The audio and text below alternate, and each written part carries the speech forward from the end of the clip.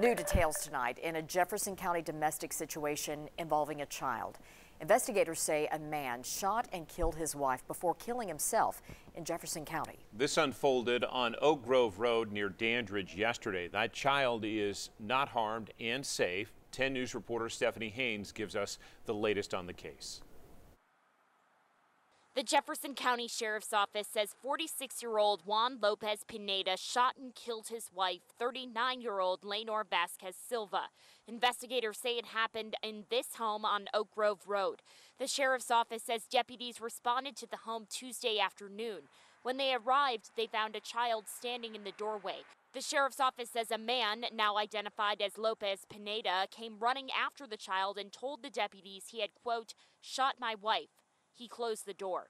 Hours later, deputies entered the house and found Lopez Pineda and his wife dead. Jefferson County Sheriff Jeff Coffey told 10 News Lopez Pineda and his wife were separated. Sheriff Coffey says the child is safe and unharmed and with family. The investigation is ongoing. In Jefferson County, Stephanie Haynes, WBIR 10 News. The couple's children attend Jefferson County schools. Superintendent Shane Johnson said in a statement, "We are all saddened by the series of events that have taken place in our community. The school system will provide the necessary support to the students both directly and indirectly involved in the situation."